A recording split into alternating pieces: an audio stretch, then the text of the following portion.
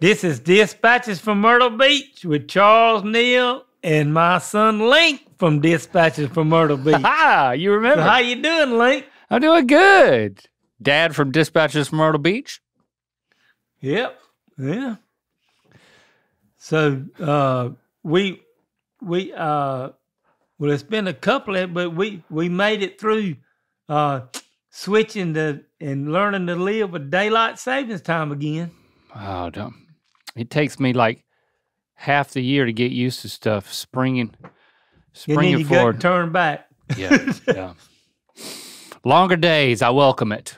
Longer days, shorter nights. The end is near. I'm feeling good, though. I'm feeling good. Oh, yeah. Yeah, it's nice. It's warming up and the trees is blooming and Everything's blooming. Look at this. See, you notice this? I got something growing down my arm here. You see that? I'm going in a couple of days to get this filled in. plant on my arm filled in. You see that? Yeah. I'm gonna give you some advice, Dad. I learned it a little too late in the process. Don't get a tattoo on the inside of your elbow. Good gracious, baby. That right there is the spot. And when I got this, when he went in there and was doing this line work, I started texting Christy and everybody else and Lily and everybody else I know. I was like, this is another level. Like, I have not been in this much pain. I've had all this other work done, like 6 hours, 9 hours, but nothing like what felt like right there. Whew. And now I got to go back in a couple of days to get it filled in, and I'm going to be in some kind of way. But pain is temporary. Plants on your arm is, I'm told, permanent. Forever. Yeah. Yeah, if you're gonna go through that much pain, you won't want to have them took off. You kind of ought to know that because I hit my elbow this morning, and I thought, right there. oh my God, right on that bone, right there. And I said, oh my goodness. So I could have told you that, and I think I remember your cousin Lance saying the same thing about the one he got when he got to doing that around his elbow, that it was the spot. It was some kind of tough. Yeah. Yeah. And even down here when you get to where like in your wrist where your watch would be, it's very painful down there too. So many people get tattoos down there. I was like, oh, that'll be nothing. But then like down there, it's like, that was pretty painful Well, his skin is pretty thin down there too. It's a sensitive area. Yeah, so I can't back out now. Oh no, and you say, and I can tell you one thing: unless lightning strikes me again or something, I ain't getting a tattoo. Yeah, I don't know. I think if you come back out here to California, and Lincoln said he wants to get a 4, and he was like, Dad, I want you to get a 3. And you might have to get a 2 or a JR or something. Yeah, I hear you. Think about it. It doesn't have to be big. You know, you might get further with me with Lincoln talking to me about that than you. Yeah. I get it. And it ain't that I don't love you, but he is my grandson. Yeah. Well, I'll let him know that it's up to him to get you on board. So I think we're getting pretty close. So you're probably gonna bring this up, but Lily turning 21. Yes, yeah. Actually, we're planning a big party for her. So she's coming back from school. Is your mama coming out there for that? Oh no. She's coming out. Oh gosh, this is a whole thing. So just as a side note. Mom is coming out, and you know who's coming out with her? My sister. Nope. Another guess. Oh. My mother-in-law. Christy's mom. Oh my God. She's never finally fly. been on a plane. Ever. And she is flying out here Yeah, it'll be after that, so I can give you an update later. But we've laid the plans for it. Mom and Mitzi are coming out here together. And I'm going home. I'll be home, so we've coordinated it where I will be flying back with these two women. And they said, well, Mitzi told Mom, well, you can hold my hand on the flight. And I was like, yeah, and if you need me, you can wake me up. I just wanted to go ahead and prepare them. I'm there if you need me, but I'm not going to be awake for the flight. You can wake me up, but I will not be awake. I'm just going to let you know that. Maybe you need to get, because your mama's flew before, so yeah, I don't know how it's going to go. Get something to drop in Mitzi's drink, and when she when she sits down on the plane, then she kind of just go out and la land. Well, you want me to roofie my mother-in-law? No, yeah, come on. Help her be at ease, Link. Well, but I don't want to roofie her. I mean, it just seems weird and wrong. You know, I mean, I could encourage her to roofie herself. That's different. Yeah. Well, okay. I'm sorry. I apologize. It's not like she's not B.A. Baracus on the A team. I'm not going to hit her upside the head with like a tire iron or something. She wakes up in another time zone. You remember they had to knock Mr. T out every time he got on a flight. Yeah. You know, big man's got a weakness. So, yeah, that's going to be an adventure in and of itself down the road. But back to Lily. Yeah, you're right. So for her 21st, Christy was like, well, let's have a party. Let's make a big to-do out of this. And so she's coming home from school, but she's inviting her like close friends from school and her close friends from high school. So college, high school, and then like family friends.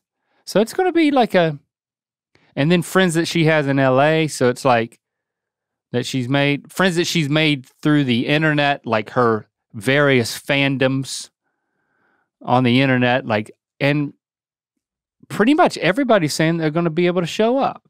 Now, we're very excited about it. She has decided. But where are you having it at? We're going to have it at you ain't got to say that, but you're not having it at your house. We're going to have it at the Creative House. You know where Rhett and I work. It's like it's set up to have a good party, and Lily has decided she wants it to be a 2000s prom theme.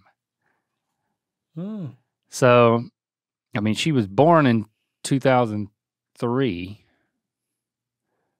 so I guess that's why she was thinking 2000s. Also, I really think the genesis of the idea was she loves to go thrifting, and she always comes back with these like fantastic dresses that she finds, like high dollar gowns that she finds at thrift shops. And she's paying like $4, $10, $20 for these things. It like the dress that she'll come home and she'll go to the Streamy Awards with me. She's done that a few times, and she saw the last dress she wore. We were there flying out the day before. Yeah, she paid like I think that it was green. Yeah, she's paying like $10 for this dress. Yeah, and that thing was out of this world. And so like this 2000 vibe is like a cool thing, and she likes finding these dresses, and I guess her friends do too. Yeah. Or she's saying, well, you can get a cheap dress, you can kind of dress up, and so it's like everybody's gonna be dressed up, and Elkhound Snuggle Baby is going to be the DJ.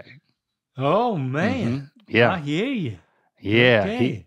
So I gotta brush up on my 2000s set. Honestly, I'm not the biggest fan of 2000s pop music. You know, it's like, so I really got to work a little bit harder. Like, I'm more of a 90s guy and then a current guy. It's like that 2000s. I don't know. The whole NSYNC Backstreet Boys thing. It's just like I have a hard time playing music that I don't like. So I'm trying to find.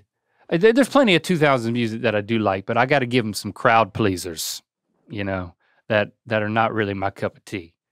Sounds like she got it on, got it going on, getting it ready. So yeah, it's gonna be fun. She's ringing in her 21st birthday, and I had an idea for us. Last week I taught you about some doohickeys. I thought this week you could help me out with my DJ set by just singing how you vibe with some of my 2000 selections. I thought the best way to do that was to give you sections of lyrics and see if you can complete the phrase. How's that sound? That sounds good to me. Yeah, and then you can tell me if you think it's if it's worthy of being in my set. It's time for our first edition of Guess That Bop, Pop. All right, you ready for this? You ready for the first one? Yeah, I'm ready. All right, this song from 2002 by the artist Nelly called Hot in Here. It's getting hot in here, so hot. So I want to take all my clothes off. Dad, you got it. Kinda. It's getting hot in here, so hot, so I want to undress myself. Well, not yourself. Oh. This is an imperative. This is Nelly singing to everybody else, presumably on the dance floor. It's getting hot in here, so I can take my shirt off while I'm dancing. It's getting hot in here, so hot, so take off all your clothes. Yeah. Yes. So I'm going to give you that one. You're right on that one. But I do think there would be a ring to him singing, it's getting hot in here, so hot, so I'm going to take my shirt off on the dance floor. All right. This one's from 2007, Flow Rider. You like Flow Rider? Yeah, I thought so. I'm sorry. No, you don't have to apologize. I don't know who Flow Rider is. Okay. Maybe I'll. Well, you might know this song. Shawty had them apple bottom jeans, boots with diamonds and lace all over. Mm-hmm. Okay. No, softer than that. Shawty had them apple bottom jeans, boots with fruit on them. Apple bottom jeans, boots with the fruit on them. That could work.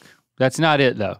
It's something more soft to the touch. Boots with the velvet on them. Shawty had them apple bottom jeans, boots with the fur. The whole club was looking at her. But I like more fruit. That'll work.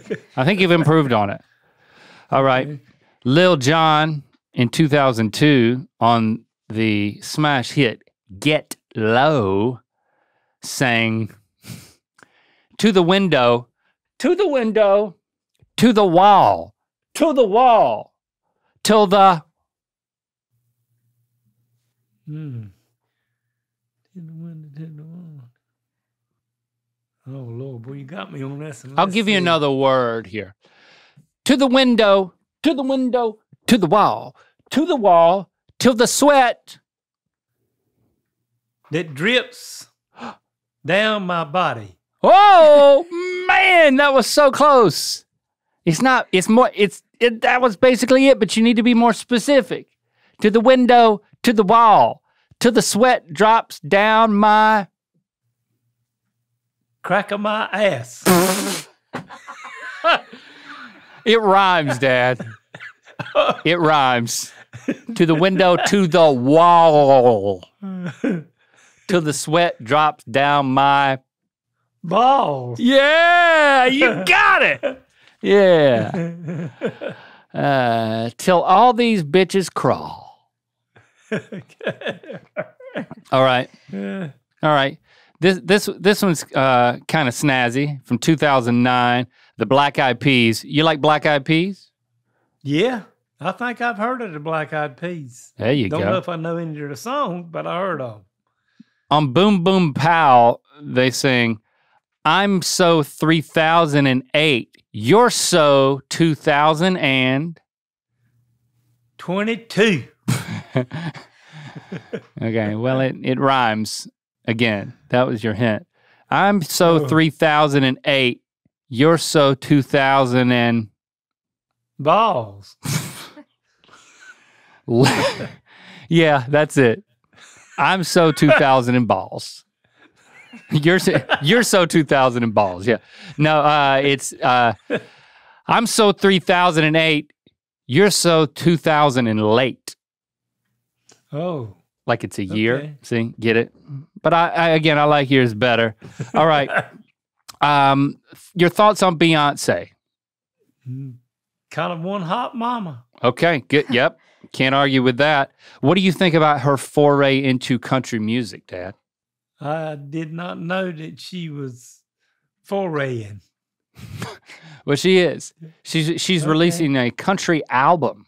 What do you think about that? Well, I'd love to see the videos that comes out with that. Yeah, I feel you. I feel you. Okay, yeah, I agree. All right, so in 2006, before she was a country music artist, on Irreplaceable, she sang, to the left, everything you own. It gone to the left. Okay, yeah, that's pretty much right. To the left, everything you own in the... home is gone to the left. Hey, that's pretty good too. To the left, everything you own in the home to the left. Yep. Everything you own in the box to the left. I think you did better.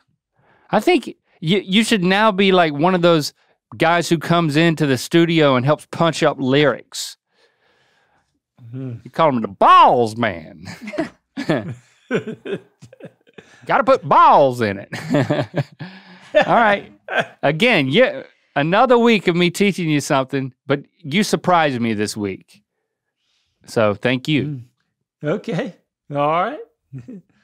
Well, you surprised me. Are you talking about Beyonce now is doing it in 2024?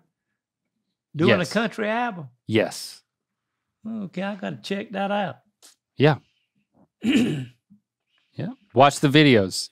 Well, maybe the Country Music Awards is coming out about the time this is coming out in April. See if she'll be on the Country Music Awards. Maybe so. I hope so. That might make me watch it. I'm telling you. Okay. Dispatches from Myrtle Beach is sponsored by BetterHelp. It can be easy to ignore our social battery and spread ourselves thin, especially with social gatherings picking up after the winter. What's the right amount of socializing for you, and how do you recharge? Maybe you thrive around people, or maybe you need some more alone time. Therapy can give you the self-awareness to build a social life that doesn't drain your battery. Well, I just learned what social battery is, and my social battery is usually pretty good because I like being around people and kind of like being the center of attention sometimes, like me and Link both, But it's pretty neat, but I know a lot of people don't like to be around a lot of crowds for very often, and it's kind of out of their boundaries with what they do. So, whatever your lifestyle is, BetterHelp can help with that if you need some help with it. So you just need to go online and look it up and find out what your aptitude is about your social battery, and they can help you with it. If you're thinking of starting therapy, give BetterHelp a try. It's entirely online, designed to be convenient, flexible, and suited to your schedule. Just fill out a brief questionnaire to get matched with a licensed therapist and switch therapists anytime for no additional charge. Find your social sweet spot with BetterHelp. Visit betterhelp.com/dispatches today to get 10% off your first month. That's BetterHelp, HELP.com/dispatches. If you like my podcast, you might also really like Link's other podcasts. It's not as good as mine, but it's still great. The episodes drops wherever you get your podcast on Mondays and on the video on YouTube the following Wednesday. Head to youtube.com/@earbiscuits. It's time for another edition of Y'all Need to Look at This Paint.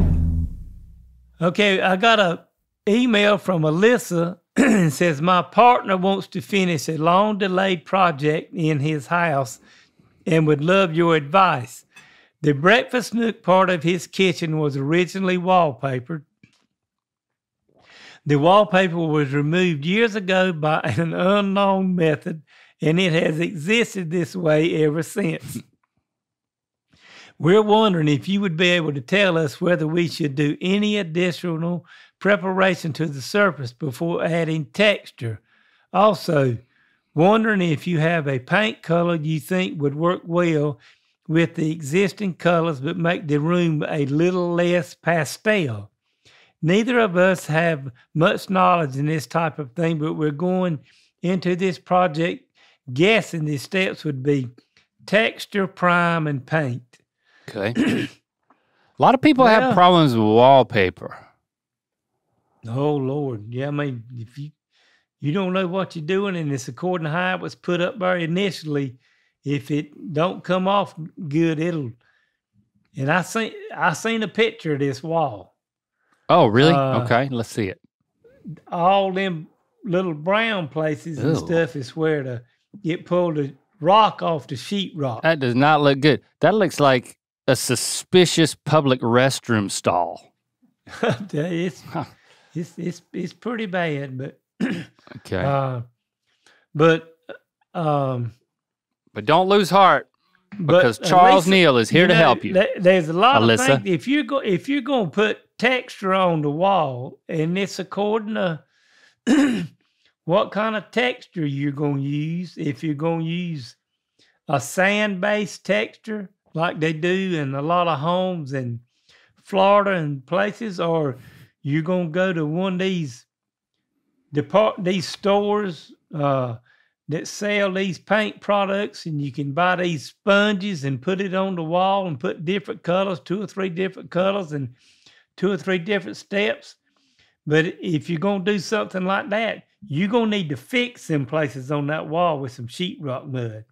And that's probably the best advice I could give you is before you go to painting and priming the wall and everything, you need to get some sheetrock mud and try to get that wall back smooth again. But you got to start over. You got to smooth it all out. Oh yeah, you need to fix that mess. And if you don't know how to use sheetrock mud, why not just prime it and keep the texture and don't worry about it? Nobody will notice. That's what I would say.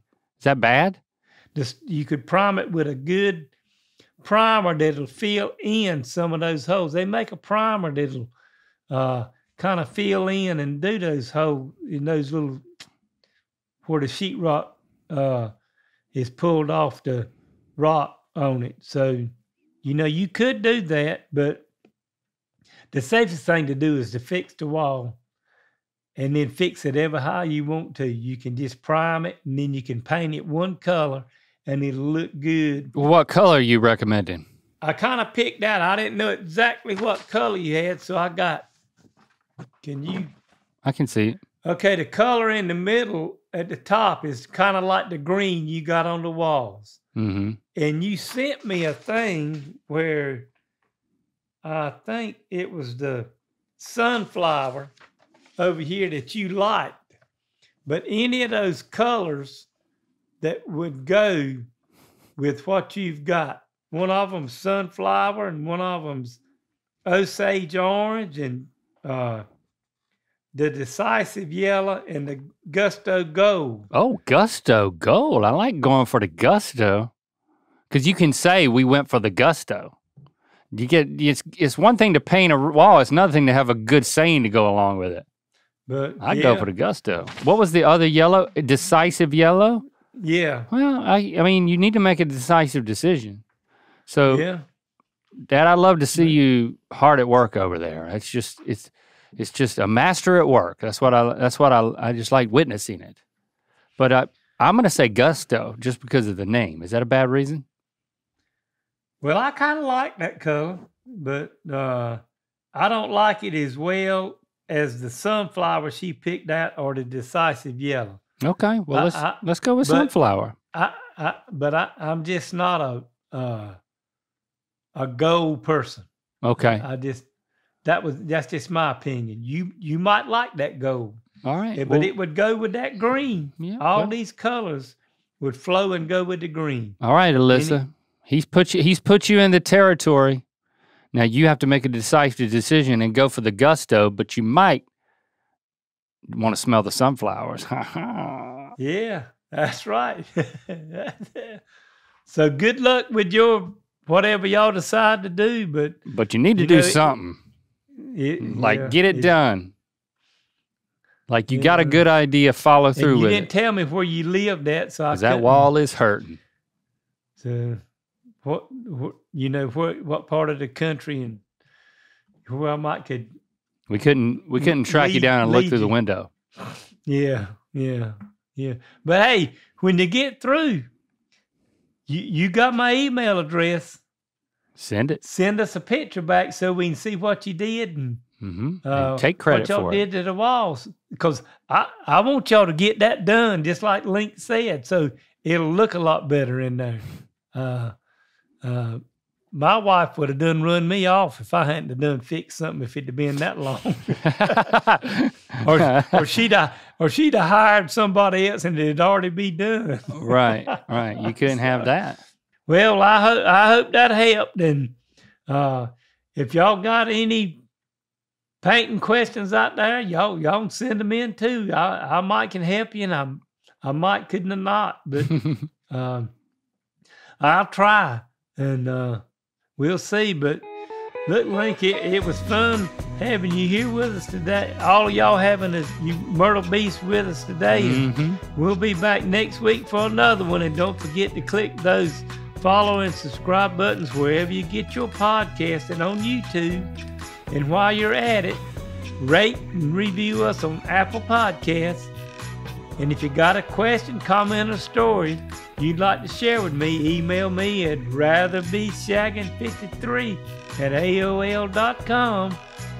And y'all have a great rest of the week. And we can't wait to spin your world again next time. So y'all come on back, you Myrtle Beast. And I'll be talking to you later, Link. I love you. All right. Love you too. Bye-bye.